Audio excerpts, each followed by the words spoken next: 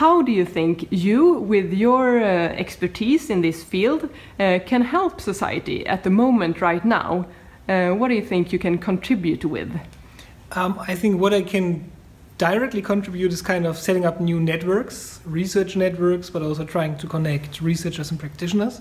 And while setting up these networks and making these connections, we can, for example, distribute the knowledge about new tools, like I presented today. Because I think that many organizations simply don't know what's out there, and that there are real alternatives and different ways of, for example, creating new business models.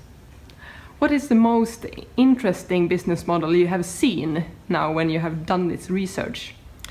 As I said, the Aravind business model, where people getting high quality medical service for free.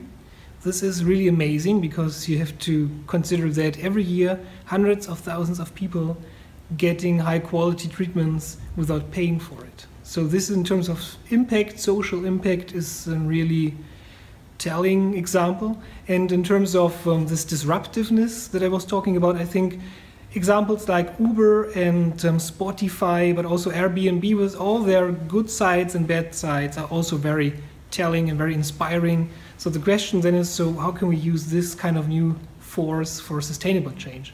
Do you think that is possible to do that? I hope so. Okay, thank you.